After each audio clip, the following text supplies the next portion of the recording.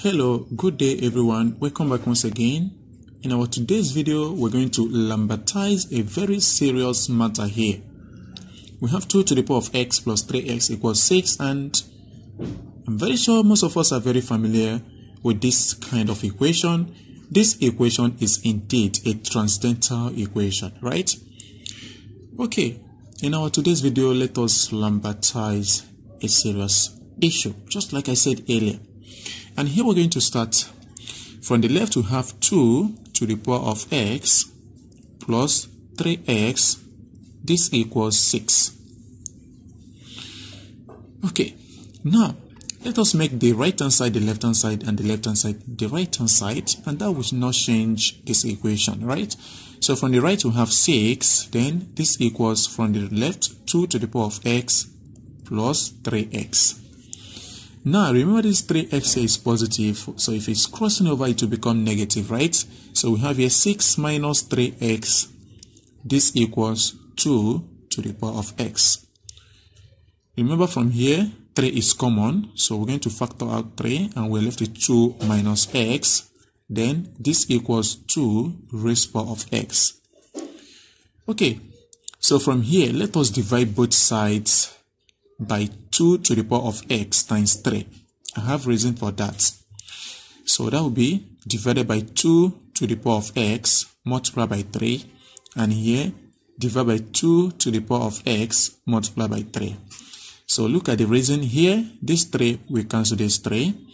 This 2 to the power of x will cancel this 2 to the power of x. So we can see that anything involving x, whether the power or the coefficient is at the left hand side and the constants or numbers are at the right hand side, right? So here we have 2 minus x divided by 2 to the power of x. This equals 1 divided by 3. So you can see the great transformation now, right? Okay, now let us take note of this. 1 divided by a to the power of m. This is same as a to the power of negative m, right? So from here, this will be 2 minus x raised to the power of 2, multiplied by 2 to the power of negative x. This equals 1 divided by 3. Okay, so from here, we're trying to make the power of 2 here to be equal with the coefficient of these 2 with a power of negative x. So what do we do from here? Let us take note that when we have a to the power of m and we're multiplying by a to the power of n, since the bases are equal, we can just add the powers, right? So what happens when we multiply both sides by 2 to the power of 2? So let's say 2 minus x times 2 to the power of negative x, then multiply by 2 to the power of 2. This will be equal to 1 all over 3 multiplied by 2 to the power of 2. So from here, making use of this property here, we can add these powers, right? So we have here 2 minus x times 2 to the power of negative x plus 2 is same as 2 minus x. Then this equals 2 to the power of 2 is 4. 4 times 1 over 3 is 4 divided by 3. So we can see that the power of 2 here is exactly with the coefficient, right? But here, let us make use of this nice and interesting property.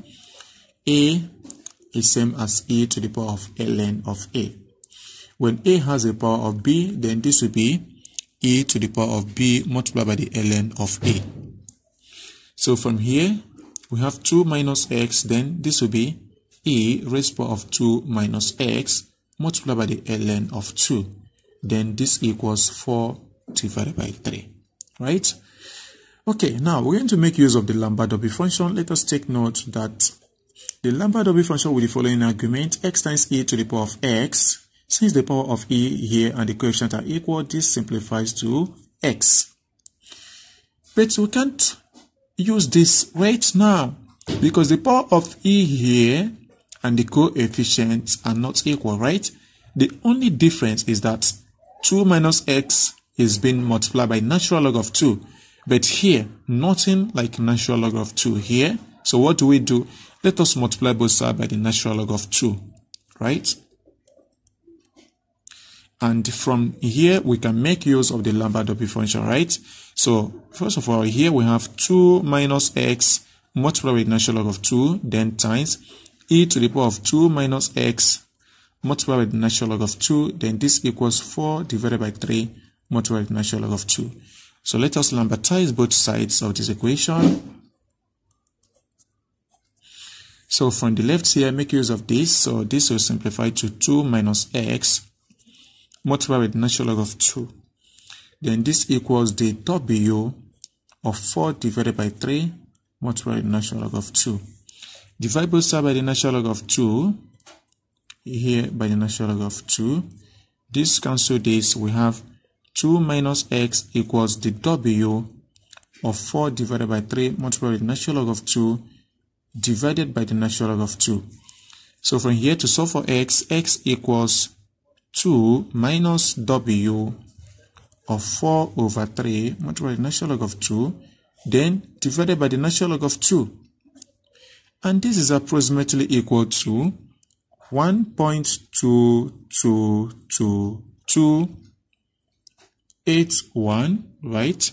Then 837. And this is the right answer.